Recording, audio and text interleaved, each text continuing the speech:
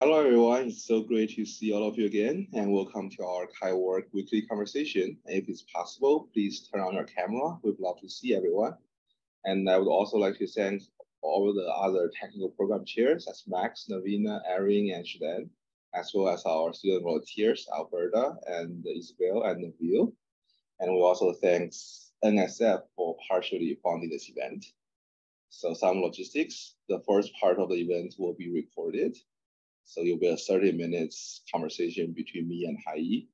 And we very much look forward to questions from the audience. So please type your questions into the chat.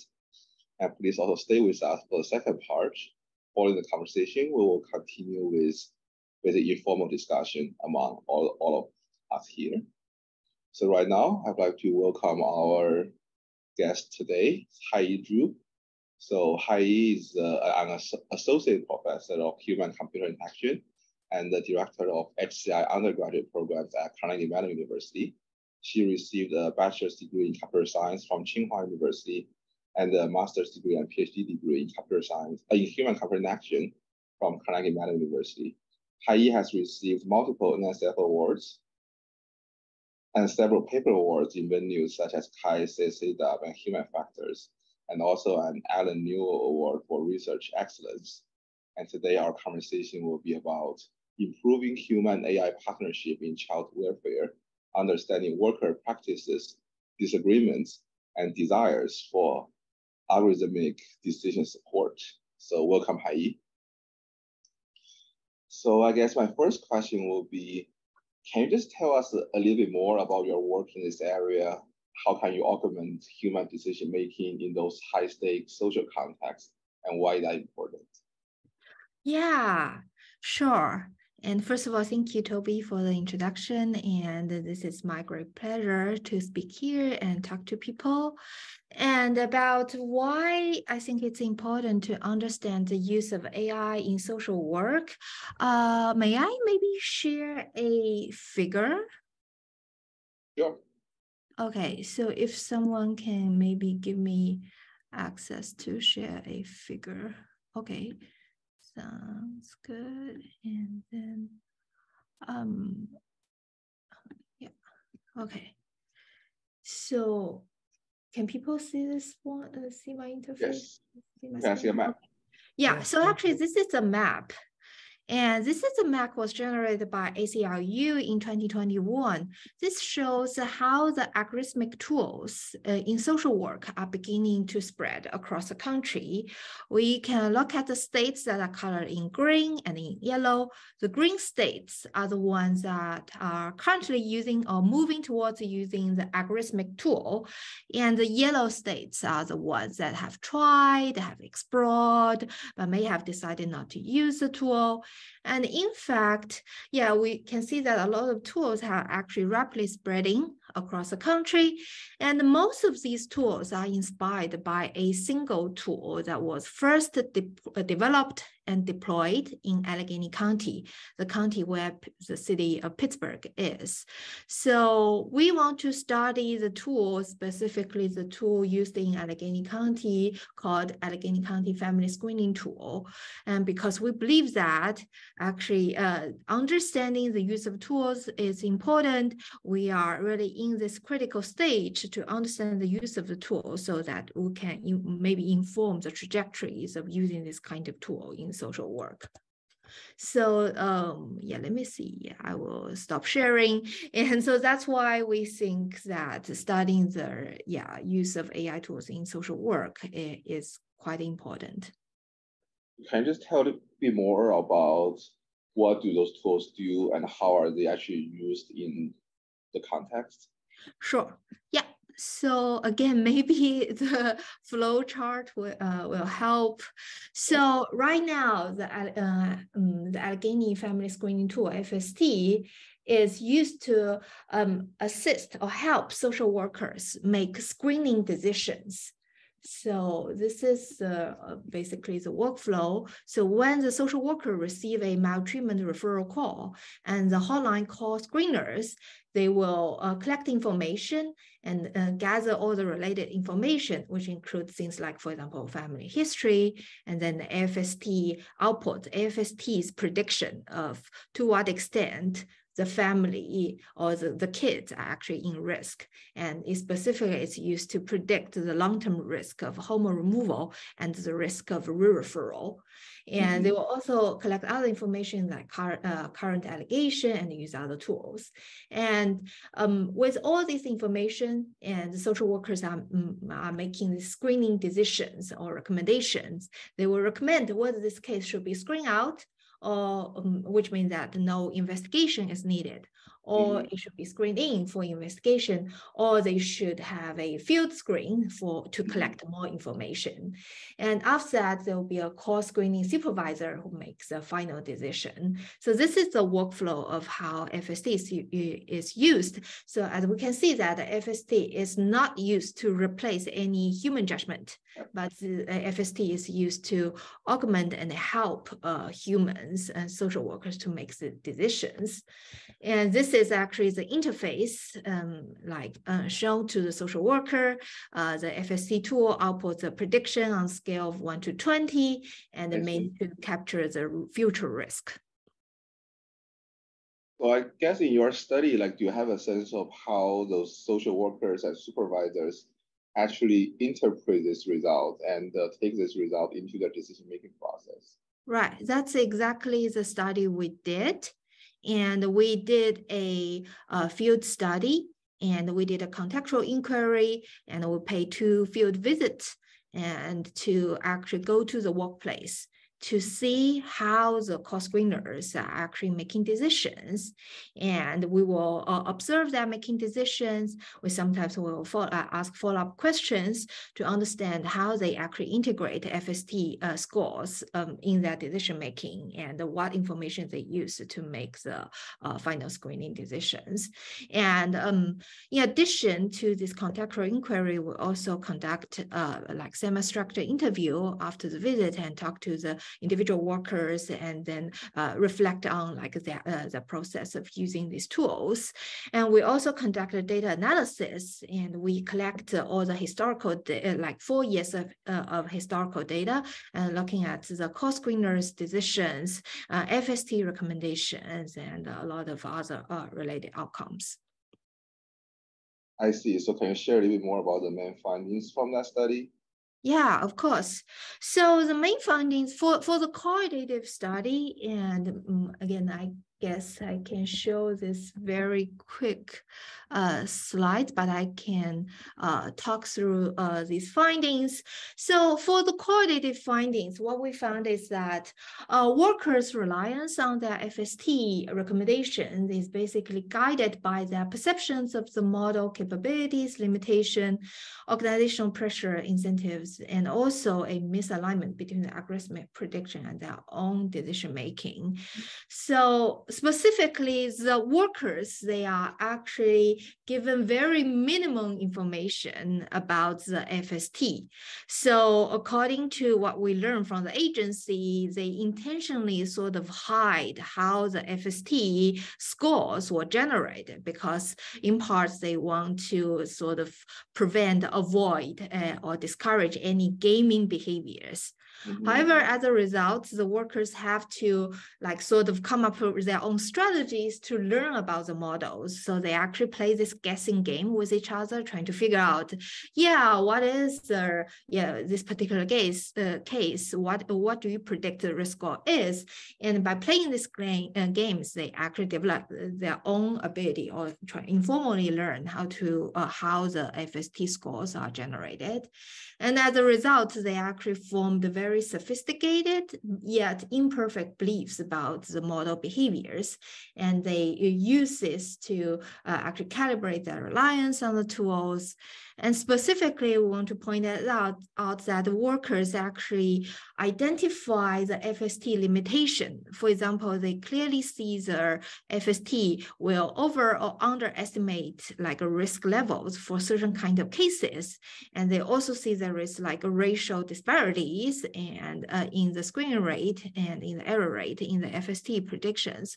So they actually intentionally adjust the FST limitation when they are making decisions, trying to correcting for some of the systematic biases in the data reporting and the algorithmic predictions. So this is the first set of findings, like basically how to answer your question, how they interpret these findings. So they, how they understand the FST scores. They are given very minimum training, minimum support to understand score, but they develop their own strategies and they trying to use this, their understandings to guide their use of FST recommendation. And another thing we found is actually they also there are some like organizational pressures around like the use of these use of FST. Actually, a lot of literatures are trying to treat the reliance of AI as a matter of trust. However, our findings surface the importance of considering sometimes the organizational context. So in the FST context and the workers, their actions, behaviors, recommendations are closely monitored by the organization, by the agency. So they will monitor their performance in terms of how frequently, for example, they disagree with the FST scores. So they do not want to be perceived to disagree with the FST too often. So this will like actually constrain them. Sometimes they are less likely to override the FST recommendation, even though that they might against their like best judgment. And actually, yeah, very interesting. I think I've already heard so many interesting things about the current practice. So you said the system provided minimal information, because when I saw a screenshot, it's basically like a score on a scale of 0 to 20. Is that like the only information that's provided? Yes, that's the only information they get, and they have no training about what features are used. They have no idea what information went into the algorithm. Right. They have some guess, but they do not know for sure. What are the features used by the predictive model, for example? Do we know what information went into that model? So, sorry, do I? Do you know? Of course I know. We know exactly how the information, they use hundreds of features, and they're all administrative data, and they have features about the family history, and primarily using the information about how the families are interacting with the child welfare agency. And they also use a lot of their public service usage. So a lot of these for example, whether the child or the family previous use any like a public support or use like a food stamps, etc. Is that like a black box model, or is that more like a rule-based or decision tree type of model? So it is I think they have multiple versions of these models. And I believe the model that we look at, the version 1, which was deployed from 2016 to 2018, is basically a regression model. So it's a linear model, and they use hundreds of features, and they trained on the historical data and to predict the long-term like home removal, whether the kids will have this risk of will be removed from their home like in 2 years. So these information, I have to say that they are actually public to the public or the researchers. They have like documentations about how the tool was developed. However, the social workers, the frontline workers, will give them minimum information or training. And because you also mentioned the frontline workers also often have very inaccurate mental models of what those models do. So I wonder what are some common misconceptions they have about the model? So yeah, maybe I can also stop sharing so we can see each other. And for example, the workers do not know if they do not know for sure if FST actually take into account the allegation information, so the content, the actual content of the allegation. So that's something they are not very sure and to what extent it's used. Of course, they also do not know for sure how exactly the FST actually calculates their scores. So that's why they actually, like I mentioned, so they have to guess its behavior. However, they don't, they sort of already figure out have a pretty good sort of estimation oftentimes about cases like this. Well, this will be treated as a high risk case or medium risk case or low risk case. I see. Another thing you mentioned that really stood out to me was that you mentioned the workers are actually aware of many biases that the model has and will consciously adjust the decisions for those biases when they are making decisions. So can you tell us more about that process and how do they come to that practice? Yeah, so first of all, I want to show the numbers, and this is actually some quantitative number to actually support some of the qualitative evidence. So, or can people see my screen? You can, right? Yes, we can see your screen. Oh, okay. So here is actually we look at the both the screen rate and which is whether the kids were screened in or not. Now the proportion of the kids were screened in, and we look at both the FST only, which is FST's recommendation, and know that this is a hypothetical case. Even in real world, in practice, FST is only used to support human make the final decision. But we have this like sort of a hypothetical scenario if FST is only decision maker, and then what is the screening rate? And we also look at the final decision, which is worker FST decision, like after the worker look at FST and make the final decision. And on the left here is the screening rate, and we calculate screen rate for Black children, white children, and calculate the disparity. On the right, we look at the accuracy, and then we look at accuracy for FST, only worker FST on Black children, white children, and calculate disparity. And here, what we can see clearly is that actually FST only decisions were more racially disparate than the worker FST decisions.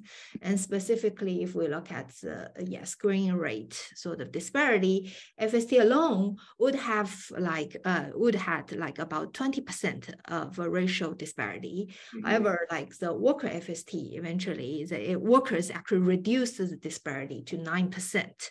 So they indeed like reduced the disparity. And the way how they do it is actually they disagree and override the FST's recommendations. And in the paper, we talk a lot about the mechanisms. And so one thing is like they told us that they are making holistic decisions. So they are making use of all the information they have access to and to make holistic decisions about whether this kid is in immediate risk or not. So they believe that they have, indeed, they have access to information more than what the FST model have access to. And the FST model primarily only have access to an administrator, but workers having a lot more information. So they say that they are not trying to sort of reduce disparity. So this is not their explicit goal, but by making holistic decisions, and they are able to like actually assess the actual risk, and as a result, and they reduce the disparity to 9%. But there is also some workers say that they will intentionally sort of see any particular cases they believe is FST over or underestimate the risk, then they will correct it. So for and another thing they talk about is actually they do this collaborative like decision decision making. They will have a lot of workers will talk to each other, and they are in this very small workplace, and then sit next to each other, talk to each other. They think that maybe, but we don't know, have the strong evidence, but they believe that sometimes they will get a second pair of eyes looking at the cases. This process might also help with disparity reduction. The workers are working with the supervisors. So in the paper, we talk very specific about how they actually, what they did actually led to this reduction of the disparity. That's very interesting. So I wonder, like, from your perspective, like moving forward, what are some opportunities to facilitate more effective human-AI collaborations or human-AI partnerships in such context?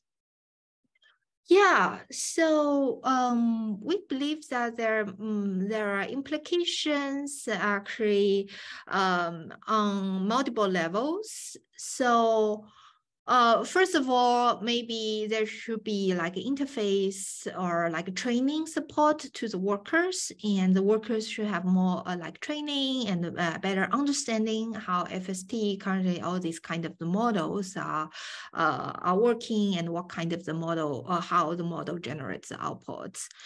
And we also think that there should be during the model development process, and the social workers or these frontline workers should be like engaged in the early stages. Right now, a lot of these models are only deployed once the model are completely developed, and they will consult, for example, frontline worker, other frontline workers to use it. However, this particular tool, actually FST, there is a misalignment, and social workers believe that there is a misalignment with the prediction targets and the objective of their own work target or their own like a task objective. So their job is to trying to assess the immediate risk of the kids, but the tool is trying to predict some long-term risk, like the certain outcomes in 2 years. So there is this misalignment and between the prediction and what they are actually what the worker are actually doing. So these kind of things could be potentially avoided if the workers were like consulted early on to understand what they need. So bringing workers actually to in the early stages of the design process, instead of just bring them as an afterthought or like just the pilot testing the interface, I think that's important. And finally, we think that there should be organizational support and to help the worker, empower the workers, and help them to use their own human judgment to calibrate the reliance and empower them to do that. And right now, what we're seeing that is actually they were not empowered, actually their performance were monitored, and they were really afraid that if they disagree with the algorithm too much, and what kind of the consequence it might have on their own performance metrics. So we believe that there should be like, but actually our work already shows that the workers can use their own judgment to reduce the racial disparity. There is another piece of work actually done by some collaborators at CMU, also found that human workers were able to detect errors in the FST models. So overall, we see that, there is humans should be, the frontline workers should be empowered to use their own knowledge judgment to correct the limitations of the AI tools. But right now, it's not there yet. So I think that's another thing about there is implications about developing a better organizational context to support the workers. That's very interesting. I think a lot of what you have just discussed are kind of coming up again and again in our weekly CHIWORK conversations, right? Like how can we develop this future workforce that can collaborate effectively with AI, can actually understand how AI works, the biases of AI, and how can they accommodate those limitations of AI in the work practice. But also, I think one that's super interesting in what you have mentioned is how can we enable those workers to be an active participant in the design of the AI, so they can be basically effective stakeholders in something like a participatory design process, so that their values, their needs, and their concerns can be incorporated in that design decision.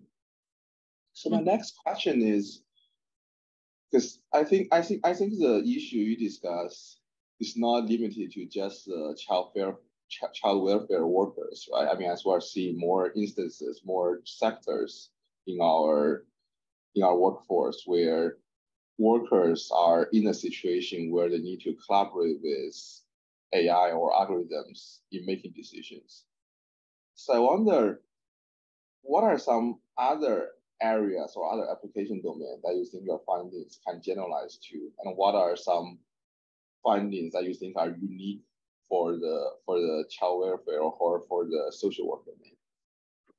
Yeah, I think that's a great question. So, for example, the disparity results. So we found that actually when workers work with algorithms that are actually has a huge disparity and they increase it, reduce it, we found it's like the workers reduce the disparity.